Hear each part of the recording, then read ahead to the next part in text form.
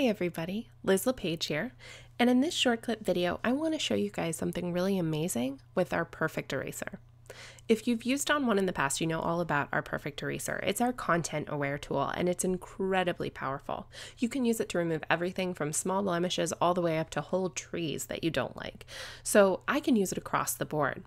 Now, it used to only be for portrait retouching or inside of layers. And it was really frustrating because if you were making edits and you noticed something you wanted to remove really quickly, you couldn't do that. Now, what's great about the new Perfect Eraser is I have access to it across the board. So I'm here in our new Develop module. You'll see the tone and color adjustments on the right, and on the left, there's my Perfect Eraser. And I have access to it with my raw processing. So if I don't like something, I'll be able to reset those tools later. I'm not stuck with them. So let me go ahead and show you how easy it is to do that. Choose your Perfect Eraser on the left-hand side and just click and drag over things that you don't like. So we can remove stumps and rocks. I can go through and I can get rid of treetops that I don't like or tree trunks. I'm just going to click on a couple of these random little spots for you guys so I can kind of show you some of the other options that you have with this tool.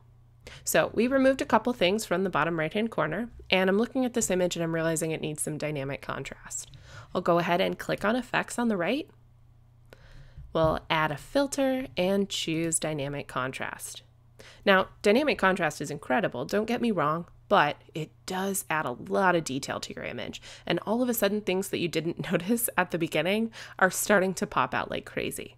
So I'm realizing that there are more tree trunks on the right than I want. And a lot of them have gotten really dark because of this contrast that I've added.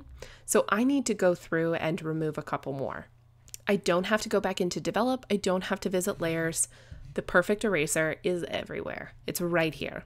So I'll go ahead and select that tool, and let's go through and just click on a couple more of these tree trunks that I don't like.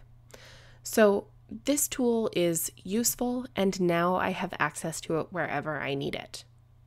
One of the last really cool things about the eraser is if I jump back into Develop and I'm going through and looking at my images and I'm making edits, and I realize that, you know what, I need to leave all those tree trunks in there. They're part of the original photo and I shouldn't have edited them out.